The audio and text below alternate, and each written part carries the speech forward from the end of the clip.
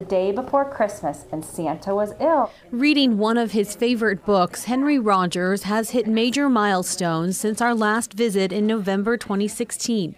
He can stand up, is starting to talk, and loves to cruise, pushing anything he can walk behind. I can't imagine how great he's going to feel once he gets a new kidney, because I don't think dialysis does the full job of what a kidney really does. Diagnosed before birth, Henry was born premature at 34 weeks with end-stage renal failure.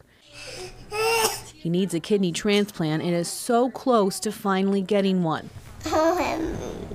For the last year, the Children's Organ Transplant Association, with the help of the Loveland community, Hi, would you like to donate something? Has raised $100,000 for Henry's surgery and post-op medication. The response from Cincinnati and from Loveland has been amazing. We just cannot thank everybody enough. The final piece for Henry is the kidney transplant itself from his living donor.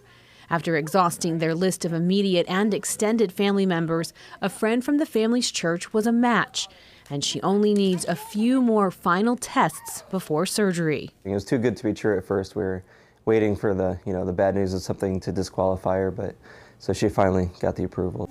Yes, Henry. For Henry, big sister Annie, Elizabeth, and Greg Rogers, a new kidney will transform their lives.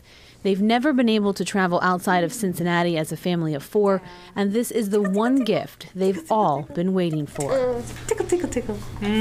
I'm hoping it'll wrap up this month, is the hope, because I would like to tell Henry that he's going to get a kidney for Christmas. Henry's living donor is a mom herself, and even though she is an adult, Henry is now big enough to receive her kidney. Their surgeries, once they are scheduled, will take place at Cincinnati Children's Hospital.